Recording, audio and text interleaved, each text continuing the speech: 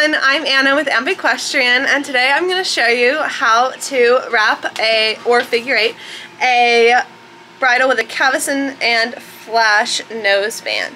This is Starlet's bridle, and I have just cleaned and conditioned it, so I'm going to show y'all how to wrap one. Okay, my hair is going crazy. I love to wrap bridles because it makes it much easier to store them and maintain them with all the pieces together. And then I also like it because it helps the bridles to hold their shape. But the one thing you have to be careful of is if your leather is cracking, if you wrap the bridle, the cracks will be worse and your bridle will not last as long. So you want to make sure it has been cleaned and conditioned and the leather is nice and supple so there will not be any cracks if you wrap it. So let's get to wrapping this bridle. Okay, so the first thing you're going to do is you're going to take your bridle off the hook, you're going to grab your reins, and then put the bridle back on the hook. Now you're going to find your throat latch, which is this small leather piece at the top of your bridle.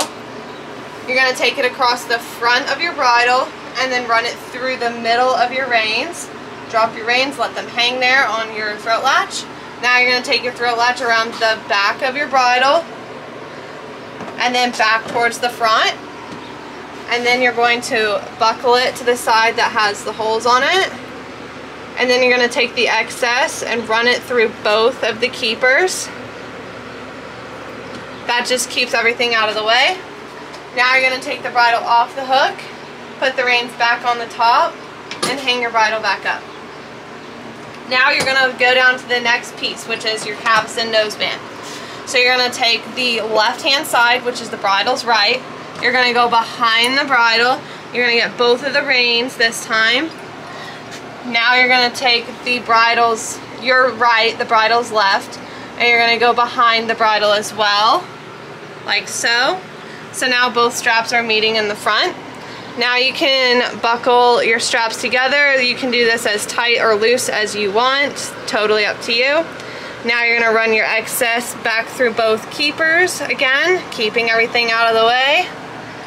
And now you're going to go down to the bottom, which is your flash noseband. So again, you're going to do the same thing you did with the cavesson. You're going to take your left hand side, you're going to run it behind the bridle, including the reins.